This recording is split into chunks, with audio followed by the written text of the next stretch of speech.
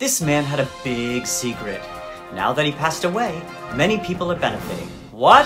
How? Hi friends, I'm Newsman Stan. Today is Sunday, November 26, 2023, and this is the news. You're not going to believe what's in today's newspaper. How many of you love receiving gifts?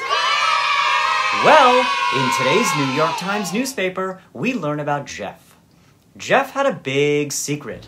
For most of the last 80 years, Jeff lived in a small town called Hinsdale in the state of New Hampshire. Jeff was quiet. He had few friends, and none of his family lived close by. People would see him sitting near Route 119 watching the traffic go by, or riding his mower. But that's pretty much all they knew about him. So what was Jeff's big secret?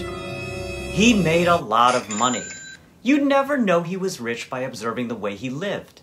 He didn't have a big house or a fancy car, and while he had good jobs, none paid him enough to become rich. So how did he make so much money? He lived a simple life, not spending more money than he needed to. He invested his money carefully, and he was fortunate that the things he invested in became more valuable. And so, the amount of money he had kept going up. What happened to the money when he recently died? He gave all the money to help the people of the town he lived in.